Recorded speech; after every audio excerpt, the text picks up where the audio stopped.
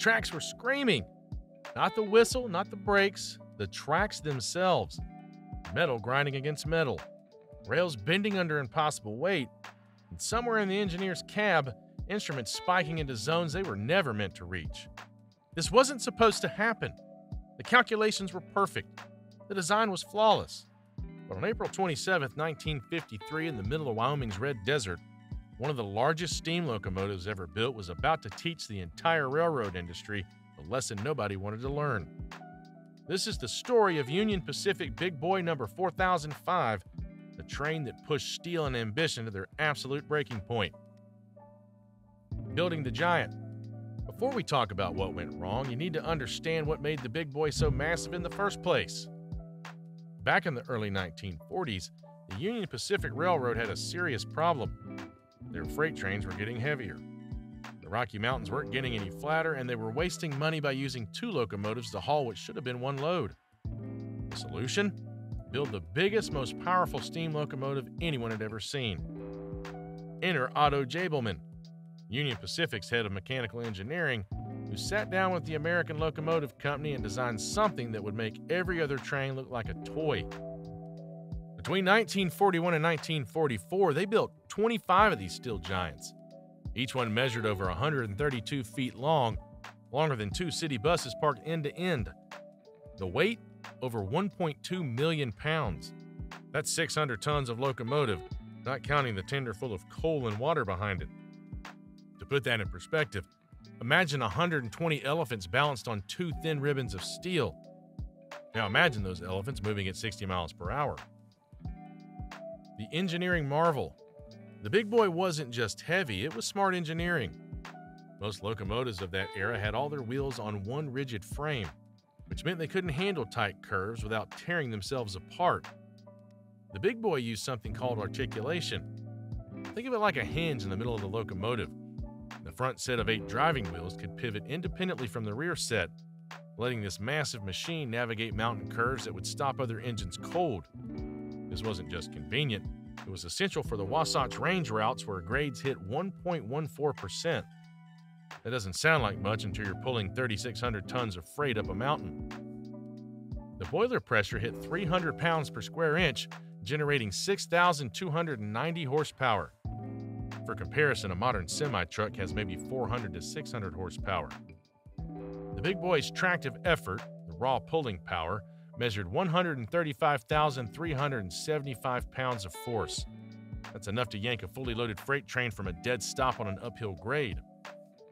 The firebox alone was 150 square feet, burning through 11 tons of low-grade Wyoming coal every hour. The tender carried 28 tons of coal and 25,000 gallons of water, enough to run for hours without stopping. Crews loved them. Despite their size, Big Boys were surprisingly easy to handle. The Valshart's valve gear, the mechanism that controlled steam flow to the cylinders, operated smoothly.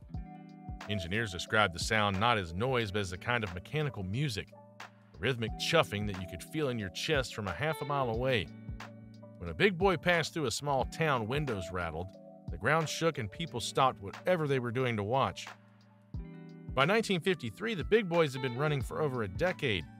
They'd hauled millions of tons of freight across Wyoming and Utah. They'd proven themselves reliable, efficient, and safe. Number 4005 was no exception.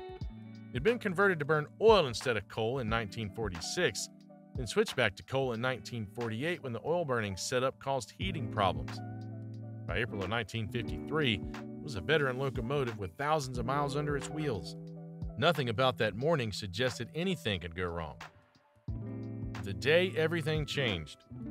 April 27th dawned cloudy in the Red Desert. This stretch of Wyoming, just west of Wamsutter in Sweetwater County, is about as remote as America gets.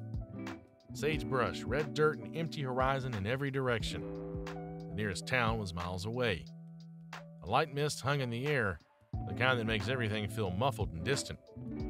Number 4005 was heading west with 62 freight cars and a caboose, hauling everything from tractors to typewriters to live hogs. Engineer Leo Murray sat at their controls. Fireman Lawrence Indris tended the fire. Head brakeman James Anderton rode in the cab with them. In the caboose, conductor James Walker and brakeman Ivan Shurigar watched the rails disappear behind them. Meanwhile, a section gang, the crew responsible for maintaining this stretch of track, was working near Red Desert. Their foreman was Kenneth Mayfield, a man with years of railroad experience. That morning, a sheep herder approached them. He needed help moving over 1,000 sheep across the tracks, a common enough request in Wyoming ranch country. Mayfield contacted dispatch to coordinate, then made a decision that would haunt him for the rest of his life. He assigned a worker named Ralph Vicente to operate the switches that would open the siding, allowing the sheep to cross safely while displaying block signals to warn any approaching trains. Here's where things get complicated. Ralph Vicente had been on the job for exactly 80 minutes. He was a Puerto Rican immigrant with limited English proficiency. He'd never thrown a switch before, and Kenneth Mayfield, for reasons that were never satisfactorily explained, walked 300 yards away to talk to the sheep herder instead of supervising directly. Vicente stood by the east switch, waiting for a signal from Mayfield. Number 4005 was coming down a slight grade, traveling at about 50 miles per hour. The tracks were rated safe for speed, the weather was fine, the locomotive was running perfectly. The fatal mistake. Then Ralph Vicente threw the switch. Nobody knows exactly why. Maybe he misunderstood Mayfield's instructions. Maybe he panicked. Maybe he thought he saw a signal that wasn't there. What matters most is that he opened the switch just seconds before the big boy reached it. The moment he realized his mistake, he tried to throw it back, but 600 tons of steel traveling at 50 miles per hour doesn't stop for anyone. The locomotive hit the diverging track at full speed. The siding was designed for slow movements, maybe 10 or 15 miles per hour. The big boy slammed into it at 50. The rails couldn't handle the sudden lateral force. The front wheels jumped the track first, then the drivers. Number 4005 lurched sickeningly to the left, its massive weight grinding into the roadbed. The sound must have been unbelievable. Metal shrieking, rocks pulverizing, the whole locomotive tilting onto its side as it plowed through the desert. Catastrophic impact. The locomotive skidded on its left side, tearing up rails and ties like they were made of cardboard. The momentum carried it forward, gouging a trench in the earth. Then the tender hit. 28 tons of coal and 25,000 gallons of water in a steel container, all of it slamming into the back of a locomotive cab at highway speed. The cab crumpled like tinfoil. The impact was instant and catastrophic. Leo Murray and Lawrence Indris died immediately, crushed by the collapsing metal around them. James Anderton was trapped in an 18-inch high space, surrounded by twisted steel and live steam hissing from broken pipes. Behind the tender, 18 freight cars piled up in a chaotic heap. Couplers snapped, wheels buckled, entire cars folded in half. Cargo scattered across the desert, tractors, sewing machines, typewriters, all of it tumbling through the air and landing in the sagebrush. Some of the cars carried live hogs. The impact killed most of them instantly, but witnesses later reported seeing some pigs stagger out of the wreckage, apparently unharmed, and wander off into the desert.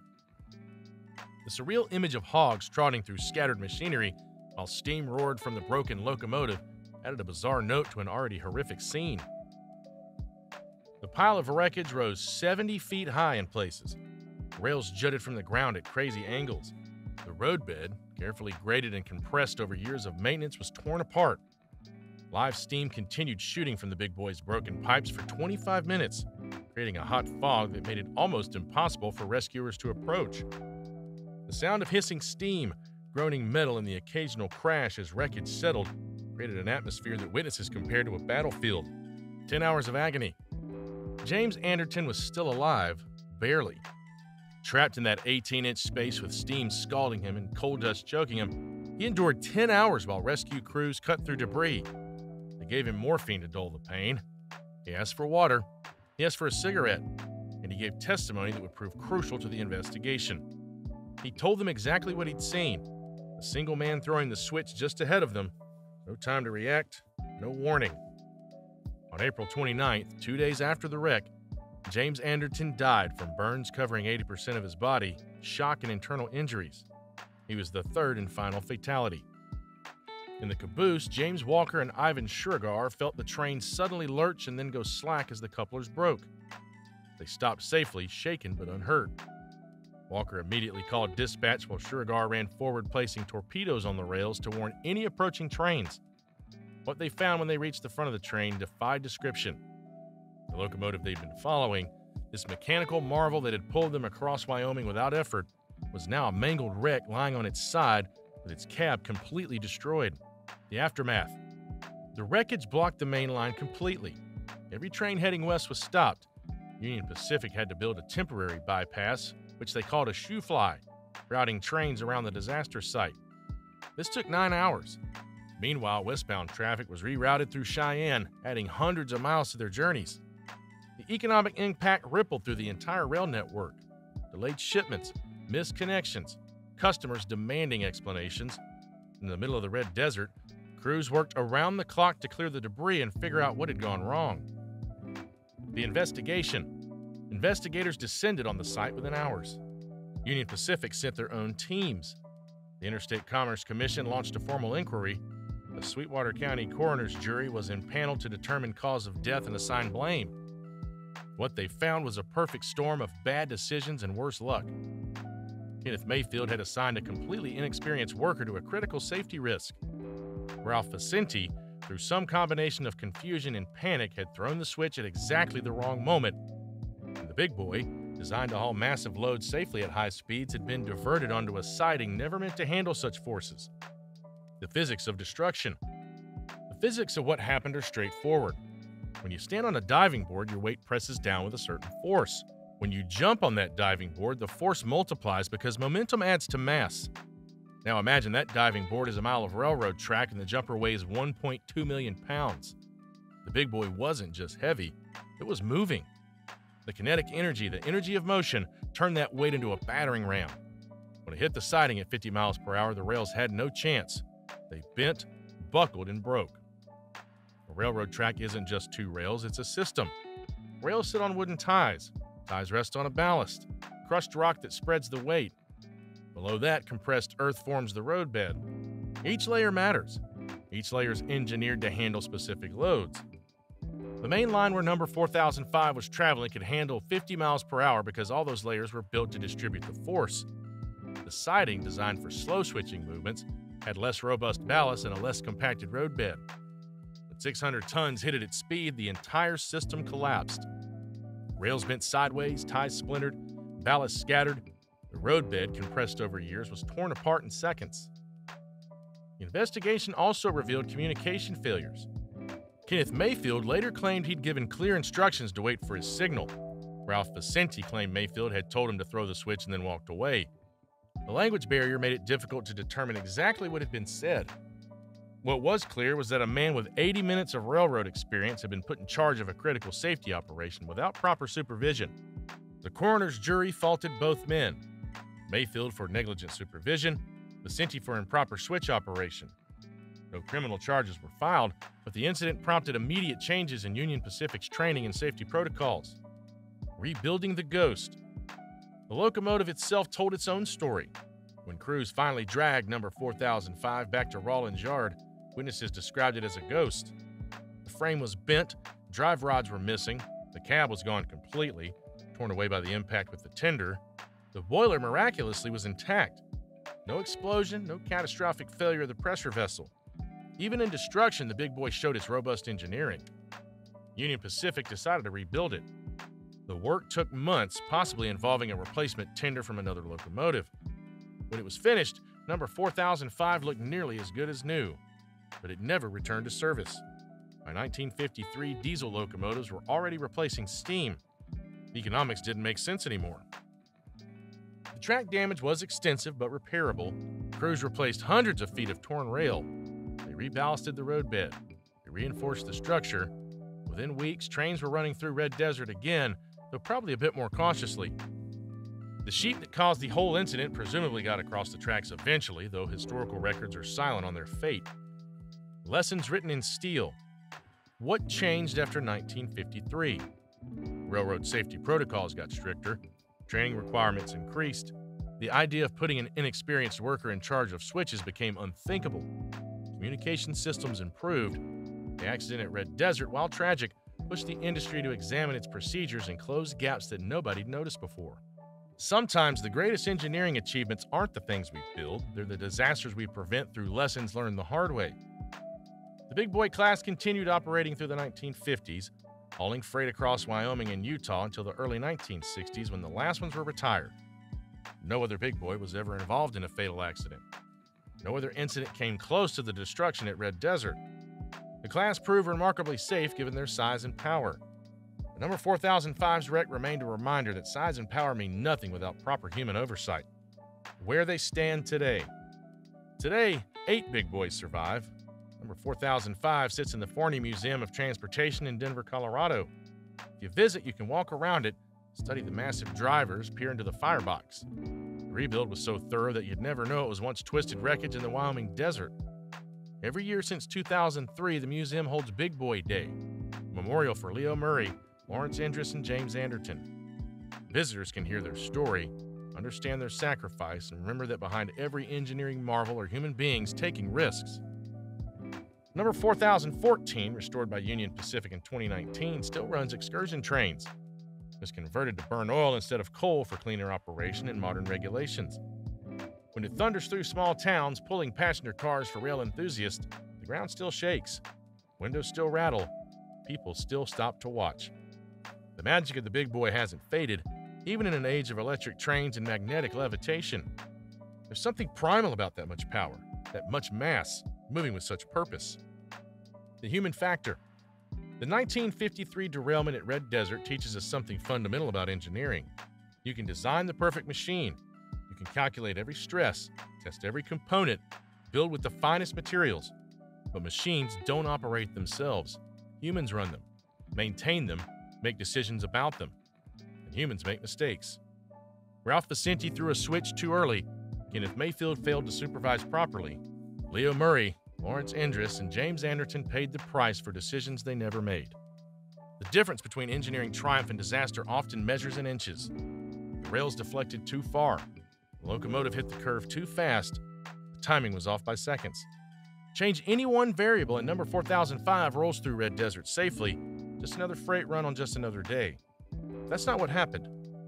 What happened became part of railroad history. Cautionary tale about the balance between ambition and reality, between what steel can do and what physics allows. Every train that crosses America today does so with protocols written in the wreckage of incidents like this one. Switch procedures, training requirements, communication standards, all of them refined by accidents that taught us what not to do. Tracks don't scream anymore, not like they did that cloudy morning in 1953. They're stronger now, better maintained, monitored by systems that would have prevented Ralph Vicente's mistake.